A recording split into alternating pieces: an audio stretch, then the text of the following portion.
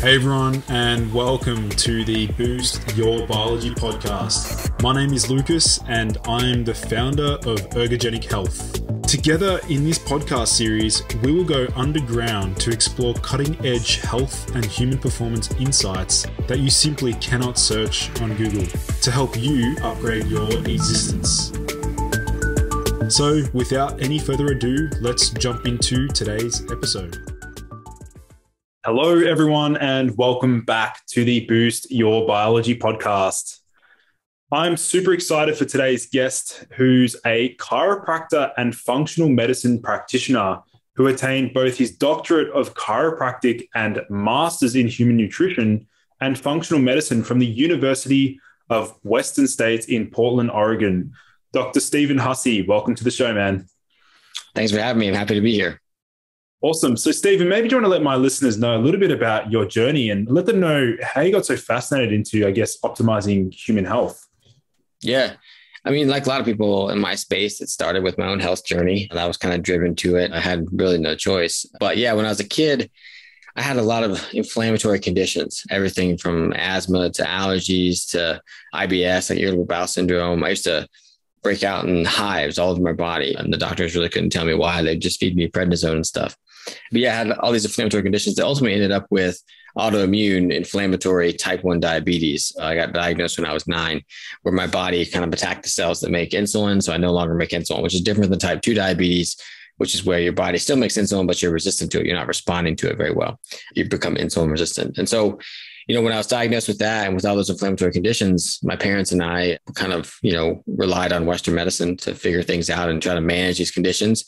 But keyword was manage, and there was no explanation of why it happened or how you could, prevent them or get rid of them or anything like that. And so it wasn't until college when I started getting interested in health that I realized that the way I lived my life had a direct impact on my ability to manage these conditions. And now, through a lot of trial and error over the years, all those conditions are gone aside from the type 1 diabetes, which is kind of collateral damage from that inflammation I had as a kid. But yeah, I found it curious that no doctor ever really told me, that the way you live your life, you could change things and you wouldn't have these inflammatory conditions or whatever. Mm-hmm. And so that kind of, spurred my journey to go, because I wanted to be like a physician of some sort, but that kind of, influenced my journey more toward like holistic health, I guess. And so I'd seen chiropractic with my life. So I decided to go to chiropractic school after college and then my master's in human nutrition and everything like that. So since I'm type 1 diabetic, I'm heavily predisposed to heart disease. And so from a very early on, when I started, learning about health, my ears always perked up whenever I heard about heart disease. And I just soaked in as much as I could, anywhere that I could, no real filter, just anything about heart health, no matter how off the wall it seemed to be at the time. I was just always wanting to read it. And yeah, so I guess maybe 4 or 5 years ago, I started sharing a lot of the information that I had attained about the heart and heart health and just health in general.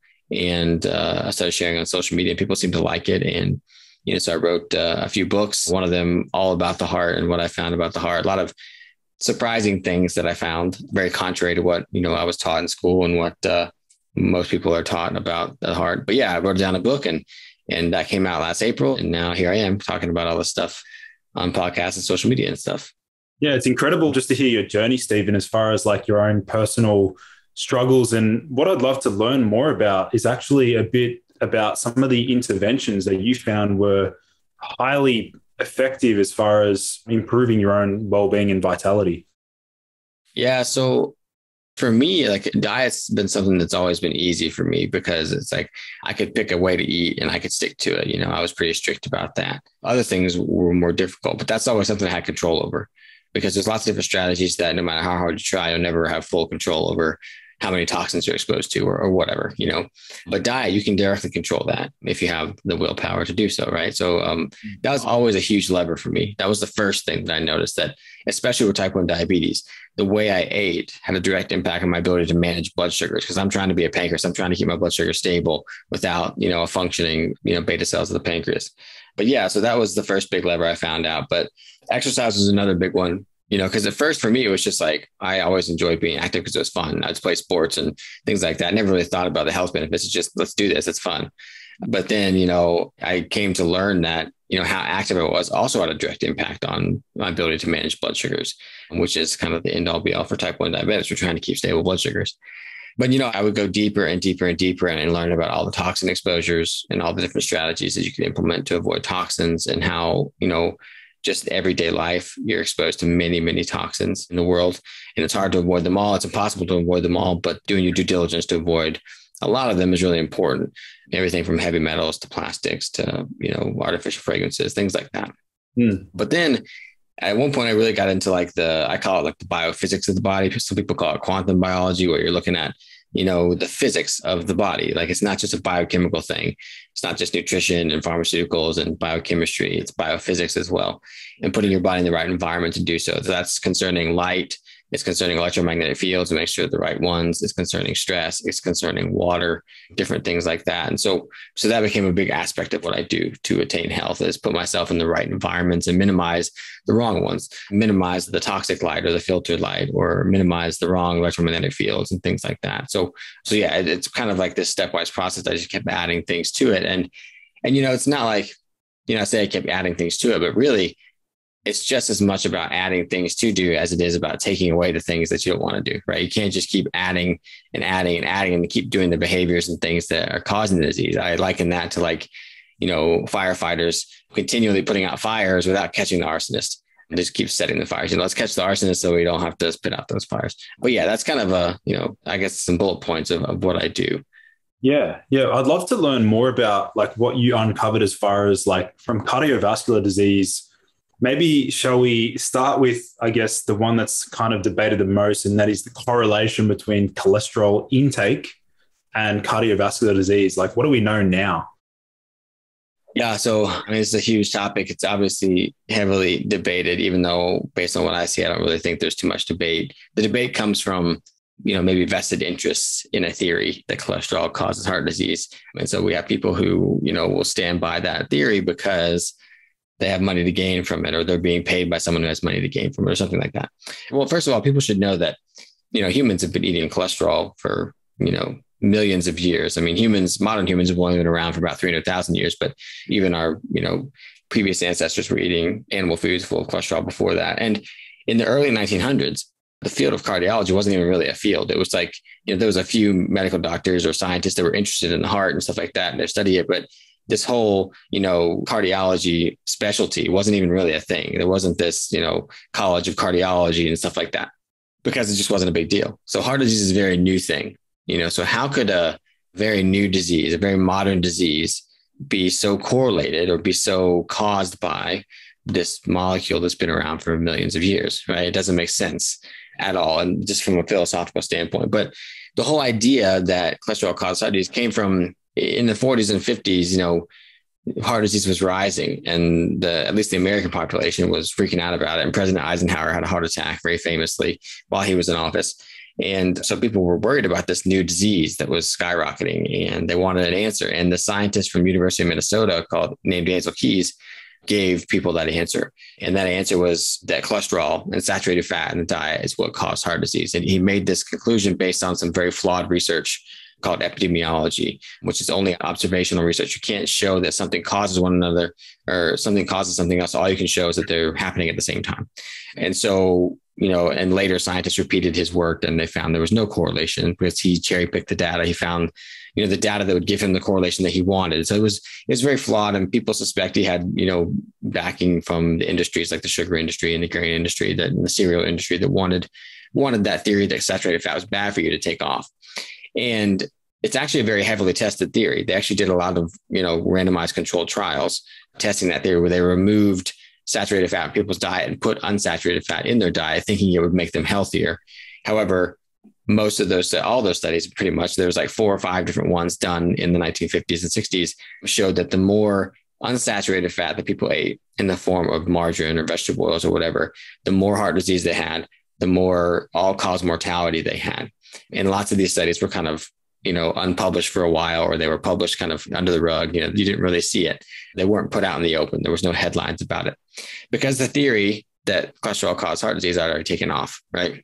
Yeah. And so there was a lot of money behind that as well. So they wanted to keep that going, or, industry wanted to keep that going. But if we look at the actual evidence for it, there's, when we look at what atherosclerosis is, hardening of the artery, if we look at what atherosclerosis is made up of, it's not cholesterol. It's made up of clotting material. And there's some lipoprotein, cholesterol, containing molecules in atherosclerosis, because when clots happen, whatever happens to be around gets absorbed into that clot. And there's evidence that, some lipoproteins like Lp(a) play a role in preventing the body from breaking down that clot. So they show up at the scene, things like that. But the vast majority, anywhere from, 85, 95% of atherosclerotic material is fibrotic material. It's clotting tissue. So it's what happens when the body chooses to clot. Just like if you cut your finger and your body clots to form a scab to prevent that from bleeding, the same thing happens when damage occurs to the lining of the artery. A clot forms. It's not this, you have high cholesterol in your blood and it slowly builds up over time because it gets stuck on the lining. That's not what happens. It's just, there's no science to really show that. And so then we have to ask ourselves, what are the things that cause to damage the lining of the artery that cause it to clot? And those are the things we should be concerned about when it comes to atherosclerosis, not this high cholesterol number and things like that. Brilliantly summarized. I think that's given my audience a great insight into some of the flawed research that was pioneered by Ansel Keys. What I'd love to also explore with you, Stephen, is, I guess, in relation to some of the nutritional interventions that you've seen have some form of, solid evidence to actually, I guess, improve parameters associated with atherosclerosis. And what sort of data do we have there? Yeah. So atherosclerosis happens for two different reasons. There's two different imbalances, I guess, that happen in the body that cause it to happen. So one is we get damage to the lining of the artery. And that damage can be caused by a lot of different things. It can be caused by a poor diet that leads to inflammation, vegetable oils and grains and sugars and things like that.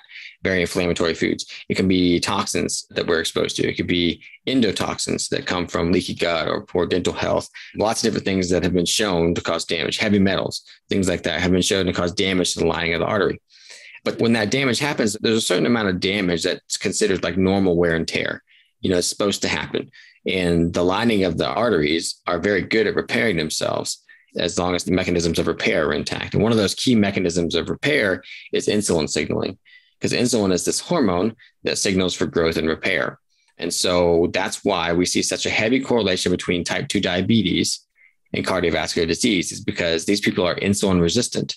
So when they get that damage to the lining of the artery from all these different things, one of them can be high blood sugars that can cause this damage, which is why type 1s are associated or are predisposed to it. But when we get these things that damage the lining of the artery and the artery can't repair itself in a timely fashion, either because there's too much burden of damage or because there's no insulin signaling to help repair that damage, then the body has to do something, because that damage is going to eventually wind up as a rupture of an artery or bleeding, bleeding out. It's kind of eroded away. And so the body does the only thing it knows how to do, which is initiate clotting to kind of patch that up, kind of like spackle, on drywall. So that's kind of where it comes from. And those are the mechanisms that, contribute to atherosclerosis, which is one type of cardiovascular disease. It's the disease of the arteries. Again, it's the inflammation and oxidative stress causing damage combined with the insulin resistance that, triggers that clotting, and that then clots can form on top of each other, and that can build up and cause this narrowing of the artery. So I guess with that form of cardiovascular disease like atherosclerosis, I'd imagine that's a progressive thing that, maybe is it after a certain age we see, a rise in risk associated with that? I mean, you can. I mean, definitely with age, just because people have been going through those things that cause damage for a longer amount of time. They've been eating a poor diet for a longer amount of time. They've been exposed to more toxins. As we grow up, we tend to have more stress because more responsibilities, things like that. And stress is definitely a trigger of those. But yeah, like nutritionally, what to do about that is eat a diet that creates metabolic health. Eat a diet that, wards off insulin resistance, keeps you metabolically healthy, so that when that damage does occur, that your body has mechanisms in place that are functioning optimally that repair that damage. So it has insulin signaling. And so that's, to me, generally a whole foods diet will do that. And I think an emphasis on animal foods is the way to go, because that's going to give you the most bang for your buck. The best way to get adequate nutrition while also creating metabolic health is a diet higher in animal foods. There was a tiny little bit of fear that I was wondering, I was like, is Stephen plant-based? Is Stephen vegan? But thankfully not. But I guess what I'd love to learn more about is like your own experimentation. I'd imagine you've been tracking your blood sugar, probably using a CGM device, or maybe do you want to share with my listeners, like, have you seen certain foods like spike your blood sugar super high that may not have, surprisingly? Not necessarily unsurprisingly, because, I studied nutrition, so I kind of knew which foods would do it, but it's really different for everybody. Like lots of type 1s I've talked to, they'll have random foods that seem to spike it more than other people's. And the other thing is it's going to change over time. Like what I am doing right now, what works for me right now may not work for me 10 years from now. And that's going to change. I mean, I remember when I was first diagnosed with diabetes, I was still making a little insulin so I could get away with things. And also I was a kid, so I would tend to try and get away with things. I didn't quite understand the long-term implications and things like that. But yeah, so what's worked for me has changed over the years. However, you mentioned plant-based, and I did try a vegan diet once, almost over 12 years ago now. And I found blood sugar is quite hard to control. And there are vegans out there there are type 1 vegans who say that it's really easy to control. So it's who am I to say, okay, that's anything, or that they're wrong or something.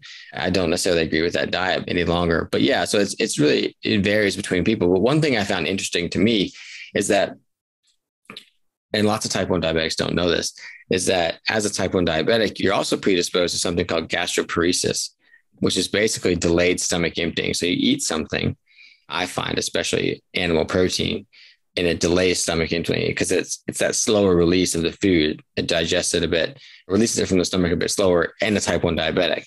And I think that has a lot to do with imbalance in the autonomic nervous system and delayed signaling to the parasympathetic that stimulates digestion and things like that. But that's something you have to be careful with, because I found, and me personally, that, I eat my animal-based diet. And if I gave all the insulin I think I needed for that meal, even if there's no carbohydrate in it, I still give a little insulin for protein. If I gave it all right after the meal, my blood sugar is going to go low because the food's going to be processed later on. And so I've kind of have to time it out a bit differently doing that because, as a kid, I was taught, I had to figure all this out by myself, because as a kid, doctors taught me, oh yeah, you only take the carbohydrates and you only give insulin for the carbohydrates.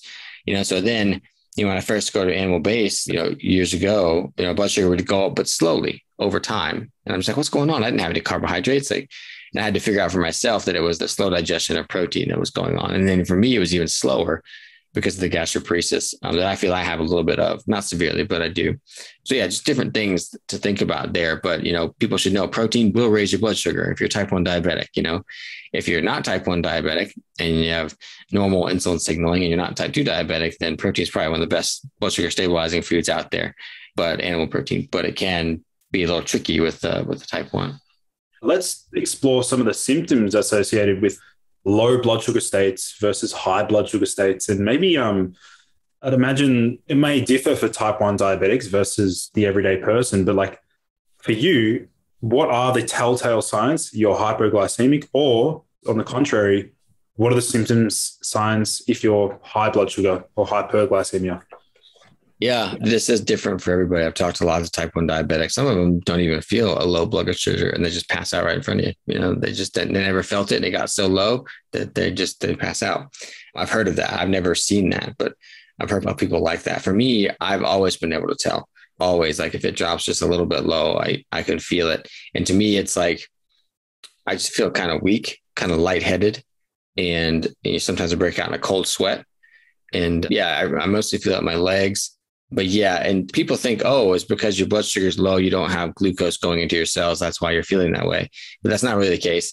The case is that your blood sugar is low and your body is having an adrenaline response to mobilize glucose to get that back into the bloodstream so that it comes back up. But yeah, I've heard a lot of different symptoms of that, but those are the main ones for me. And then as far as high blood sugar, that's harder to detect, but I've always been able to feel it pretty well. When my blood sugar gets to 200 or more, I'm starting to feel it. Where I've heard people who get to 400, they don't feel it at all. So yeah, the world of type 1 diabetic is a bit different than the normal. It's most people hear 200, they're like, oh my gosh, 200 blood sugar, but I'll definitely feel it if it gets up that high. And to me, it just feels like, I don't know, something just feels off. I can't even really say it. Maybe a little bit of a dry mouth. And then it almost feels like my muscles are going to cramp in a minute or something. They're not going to, but they feel like they're going to, or something like that. And that's kind of how I can tell. So yeah, that's what I kind of look for, but it's different for everybody. It's interesting because I actually ran some experiments on myself, Stephen. I got myself a CGM device. I love running different experiments. I ended up trialing pure cane sugar, just pure cane sugar water or juice, cane sugar juice. Mm-hmm. And I saw like it hit like 183, I think, went straight back up, but then it literally came straight back down, right exactly from where it was previous to when I took the drink or drank the actual juice. What I noticed when it did hit that peak was I found that my cognition was fading a little bit. Like I felt a bit more like sloppy, maybe not as sharp and witty. But then interestingly, I didn't really notice like a crash, like a typical crash feeling, probably because it didn't go too far down low where it was at baseline. But yeah, I think it's really interesting for people to try and pay more attention to like basically how certain foods affect various parameters of performance and health, you know? Yeah. Cause if like say you have a CGM and you do that experiment like you did and it goes up and it comes right back down, like that's normal physiology. That's what's supposed to happen. However, if you do that day in and day out over and over and over again for a long time, you're going to wear out that physiology, and that can cause issues. That can cause damage, lots of damage, because research has shown that it's the oscillation of blood sugar, the ups and downs that cause damage to the lining of the artery more so than having higher blood sugar that's stable. So it's the ups and downs that do it. So yeah, eating like that, even if you're a non-diabetic, just that experiment you did shows that it goes way up and it comes back down pretty regularly or pretty fast. And that causes more damage, it seems. Yeah, it's interesting you say that because like what you're mentioning there is like it's the fluctuations and the blood sugar variability that's dangerous and damaging, whereas heart rate variability is a good thing. Have you seen much association with like heart rate variability and cardiovascular health? Yeah. And so kind of to clarify, I like to define health, I think, as the ability of the body to adapt to different situations. So like if you have that high glucose drink you were talking about and your blood sugar goes way up, but your body responds and brings it way back down and it goes right back to level, that's health. That's what health is. You can adapt to that stimulus. Doing that over and over again may provide an imbalance or create an imbalance long-term, right? When we go to heart rate variability, that's exactly what it's measuring in the stress response of our nervous system. So, our autonomic nervous system is a system in our body that's measuring our environment or monitoring our environment through our senses, and then telling your body if this is a safe or threatening environment. Based on which one it is, you'll have the appropriate response, get away from that threat, fight it off, flee it, whatever. Or you're in a safe space and you can sleep and digest and procreate and whatever you want to do, like those types of things. And so again, normal physiology is that if we had a stress, something jumped out from the bushes and tried to kill us, or somebody jumped out with a gun or something, and we have a stress response, and that stress response puts us in a state where we can get away from that stress or neutralize it in some way. That's normal physiology. If you looked at someone's stress response or cortisol during that time, you'd say, oh, this is abnormal. But during a stress response, that's normal. And that's health, is the ability to adapt to that and go back to normal. However, if we keep stimulating that, just like if we keep drinking that high sugar, beverage and the blood sugar goes up, it wears out that healthy response. And in the stress response, we keep getting those stress responses, and humans are the only species that can think their way into a stress response. They can see something stressful happening completely across the other side of the world and fear it's going to happen to them, put themselves in a stress response. We seem to be the only people or the only species that can do that. And so if we do that over and over again, we can get this imbalance in the autonomic nervous system, imbalance in our stress response. And it becomes like we're stuck in this stress response, this low grade stress response. And the thing that measures that is heart rate variability. It's the best measure of balance in our autonomic nervous system that I know of. And there's no mistake. There's no coincidence, I think, that it's measured through the heart in some way, because the heart is extremely connected to our emotional state and our stress state.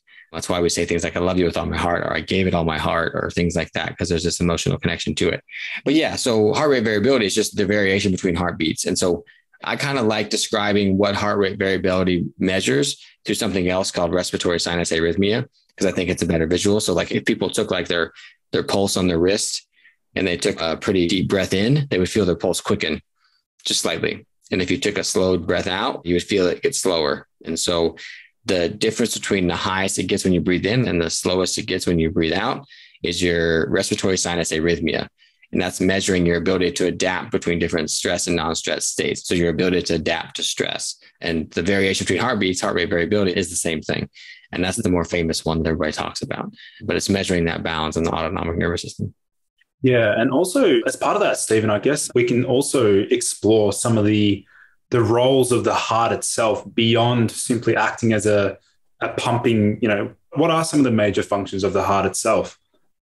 Yeah, I don't actually believe that the heart is the pump. I don't think that that's the main role of the heart at all. I think we've misunderstood that. So, which goes to show, the state of cardiology today and how they're having trouble with so many diseases because we've misunderstood what the heart is completely, I think. Not completely, but for the large part. So when you look at it, the traditional understanding is that the heart is this pressure propulsion pump that's sucking fluid in from one area and forcefully pumping it out another way. And that's why it's contracting and things like that.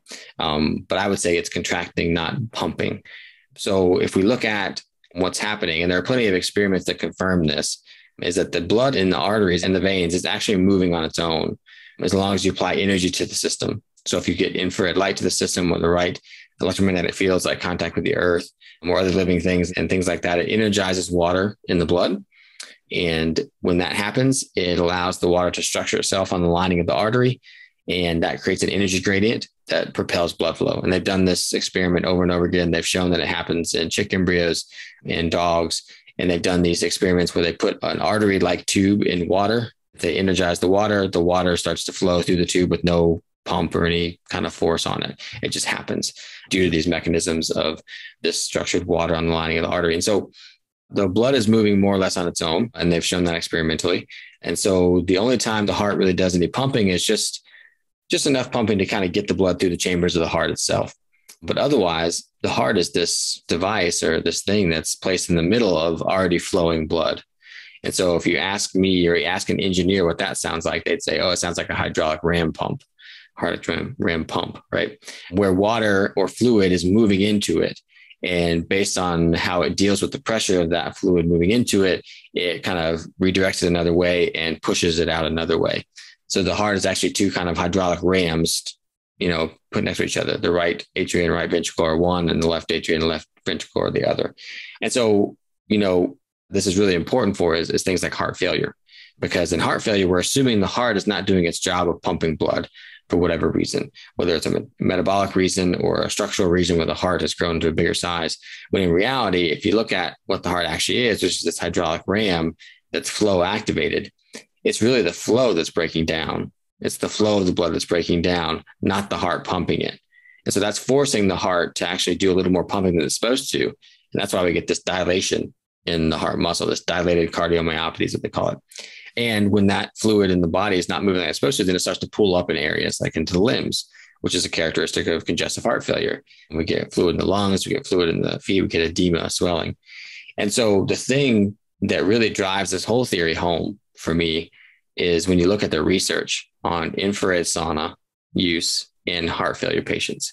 And it's just phenomenal. It's amazing. Like when these people go into an infrared sauna, they energize the water in the body, gets it flowing, takes the pressure off the heart. Their ejection fractions go way up.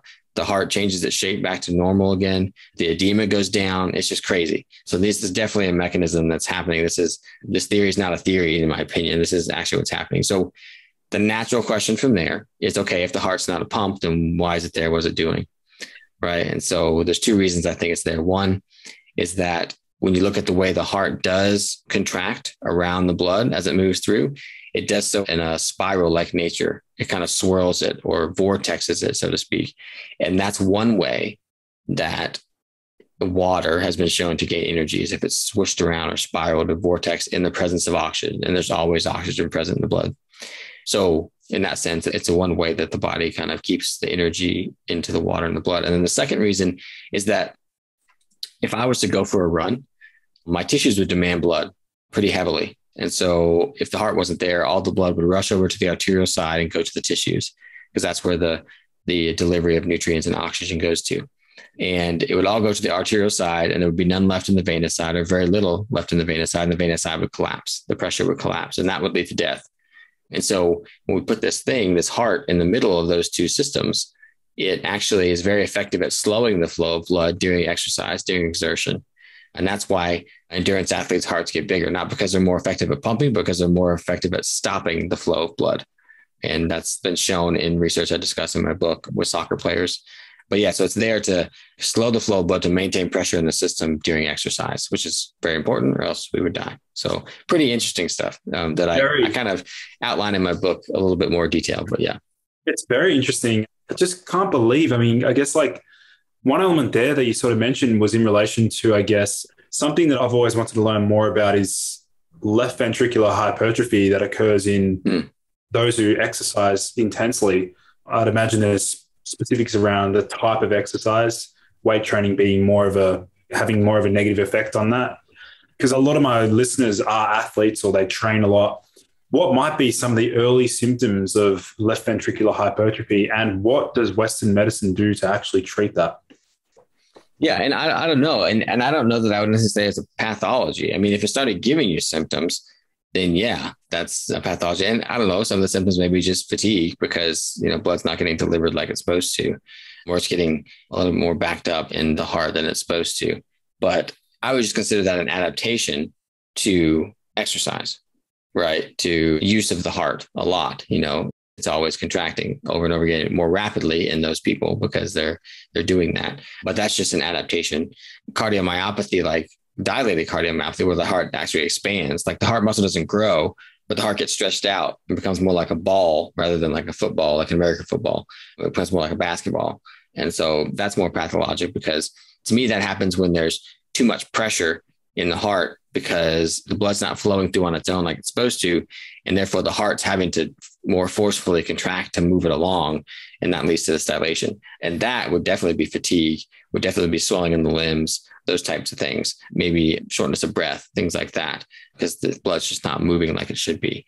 So yeah, I mean, I think there are other issues with long-term endurance exercise that I talk about in my book. I'm not sure that, people say that's cardiovascular training or whatever. And I don't like that it's called that because I don't think it's the best thing for the heart, the chronic cardio.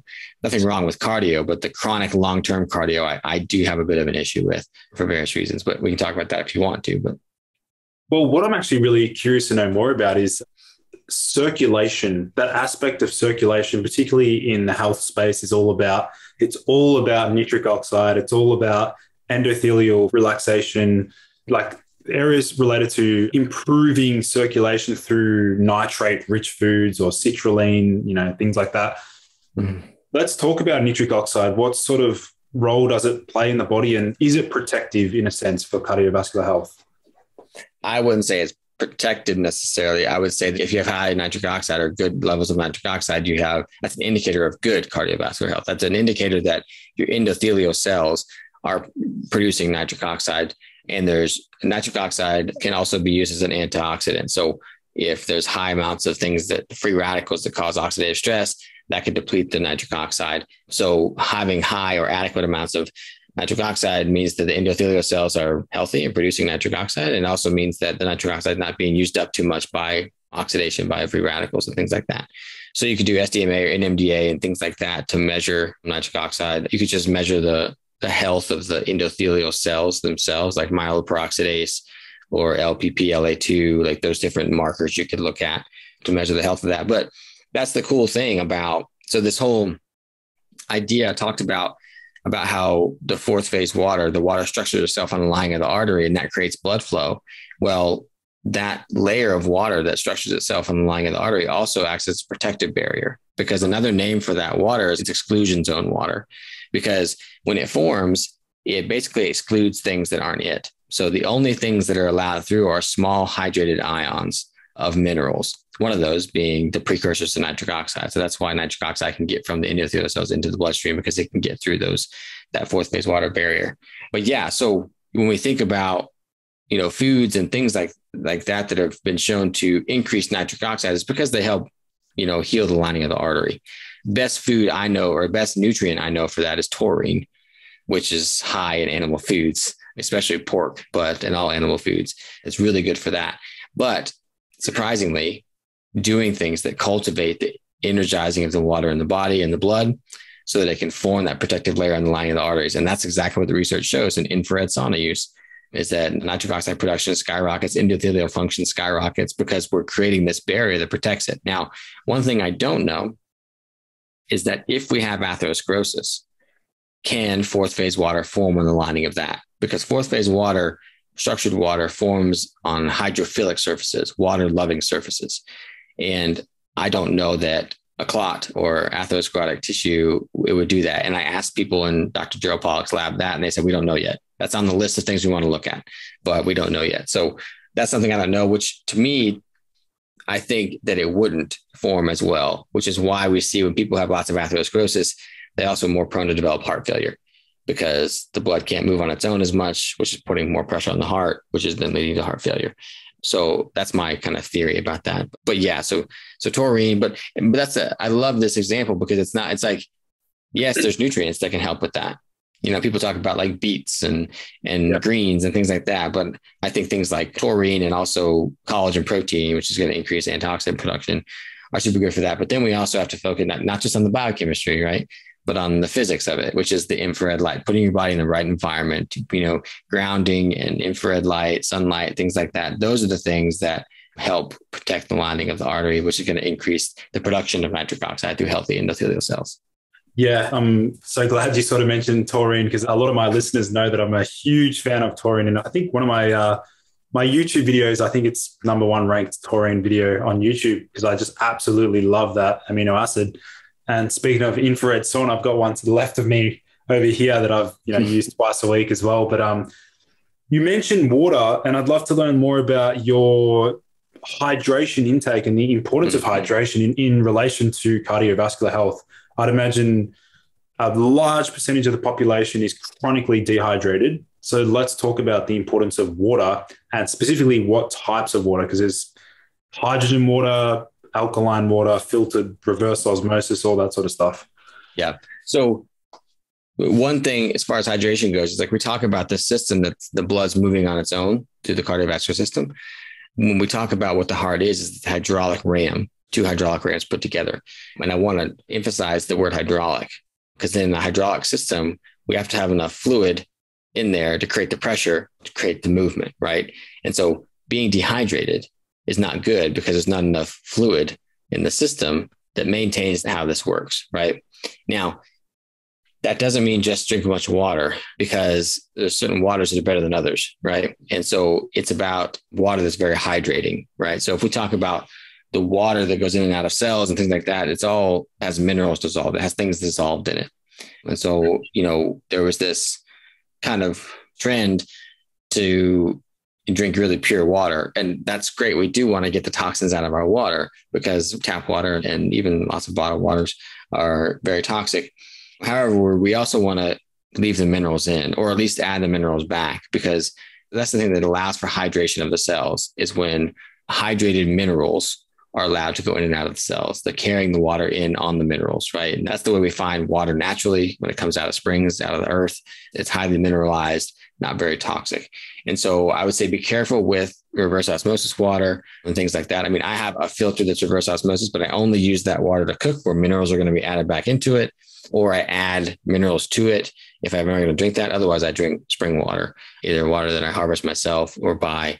It's an important point about water. It's not just getting that water and drinking it. Is it not toxic? Is it full of minerals? Those are very important aspects to it. And people they talk about, we want to energize our water, just like I talk about with the infrared light and things like that. And you can buy devices that will help energize the water before you drink it. And that's perfectly okay to do. I don't feel like it's the most important investment in health unless you just happen to have money you can throw around, because there's already a ton of water in your body. And if you expose your body to the right things, it's going to energize that water. So why worry about spending a bunch of money to energize the water before you put it in when you can just already have water there and just energize that yourself? So infrared sauna, sunlight, grounding, that kind of stuff. Makes sense. What about as far as, Stephen, I'd like to ask you like one final question in the cardiovascular health space, and that is in relation to, curious to know like what you see the future, like how do you foresee the future of cardiovascular research, and what are you most excited to see more research on? Yeah.